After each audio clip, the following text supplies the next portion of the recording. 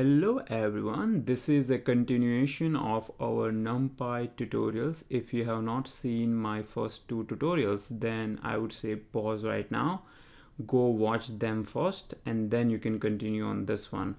Here is the list of topics that we are going to cover in this tutorial.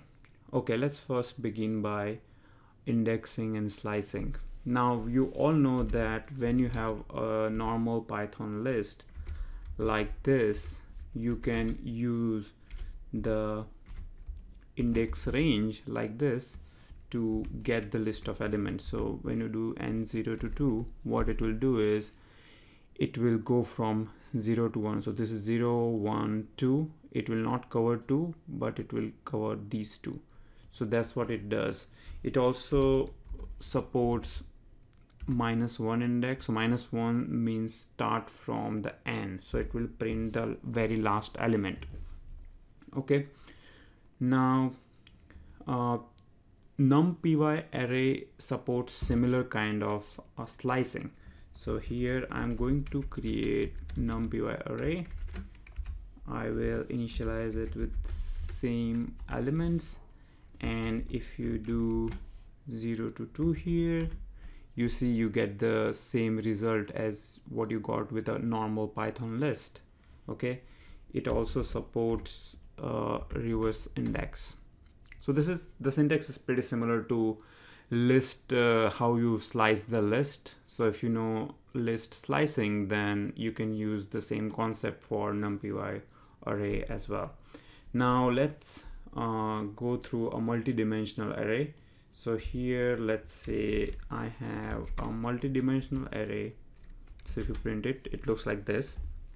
Now here, when you do a12, what will happen is you are going through the, so here this is a row, this is a column. Okay, so this is 0th row, 1 row. So you are going through this first row and you are looking at the second element, so 0, 1, 2, so which is 3. Okay, so that's what it is printing. When you do something like this,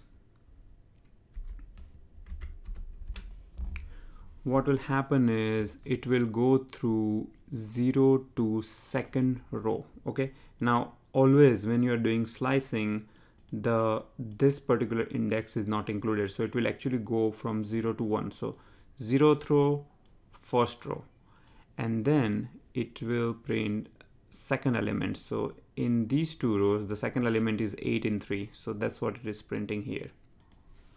You can also do a -1. Oops. So a -1 is the last element. So last element here is this last row, so that's what it is printing. And in that last row, so always remember this is your row, and after row you have column. So let's say in column you want to print column 0 to 2. So 0 to 2 means 0 and 1. So it's in the last row, it's printing 9 and 3. Now let's say if you want to go through all the rows and print these two columns. Let's say you want to print 723 and 832. How will you do that? So the syntax for going through all the rows is just a column. So if you have just a column, it will go through all the rows, and then now you want to go through first row and second row. So to include first, you will say first. Now if I say second, it will not include this guy here. Okay, so I have to say 3 here. Cool. Now let's see how you would iterate through an array. So I'm going to initialize the same array here, and if you look at this array, it's sort of like a table. You have rows and you have columns. Now if you want to iterate through rows, you will just say for row in A, print row. Pretty straightforward. Okay, and if you want to print individual cells, then again row is also sort of like a list, so you can iterate through it and you can print individual numbers. Okay, now sometimes you want to flatten the list and print every cell. So numpy has this method called flat. You can do for cell in a.flat print cell. What this is doing is it is just flattening this as if it's a single dimensional array, and you can now iterate through the entire array. Next item is stacking two arrays together. So for example, let's say you have these two arrays. So what I'm doing is I'm initializing array with numbers 0 to 5, and I'm reshaping it by 3 by 2 shape. Okay, and then I have my B, which is like this. So if you print A and B, it looks like this. Okay, so you have got, let's say, two-dimensional arrays.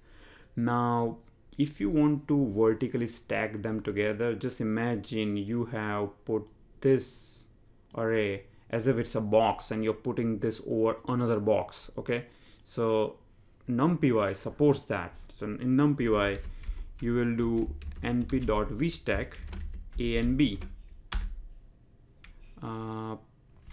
Okay, I had a problem with the syntax. The argument is tuple actually. Okay, so you can see that it kind of stacked them together as if there were like two boxes and you just put one box over the other. Okay, you can do same thing with horizontal stacking as well. So let's say these are two boxes and you want to horizontally put them side by side. You can do the same thing with hstack command, which is horizontal stacking.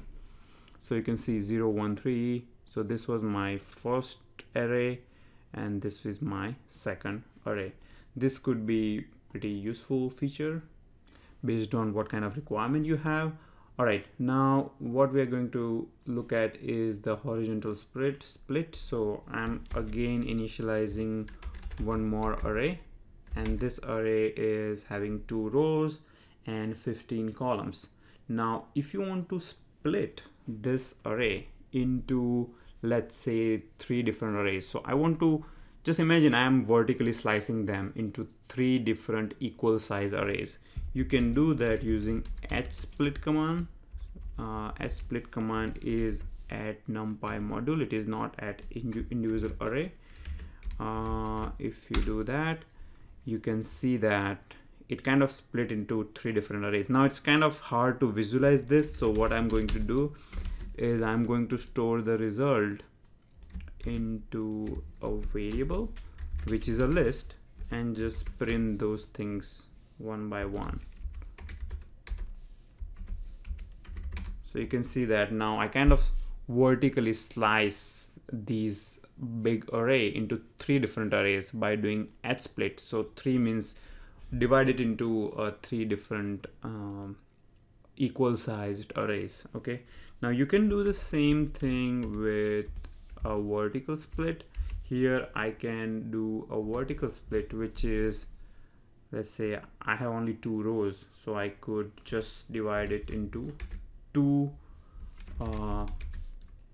I can make only 2 divisions out of it. So if you do result 0 and result 1, they look like this. So what I did is vertically I kind of cut them into 2 arrays. So this the second argument tells you like how many partitions you want to make out of your original array, which is here.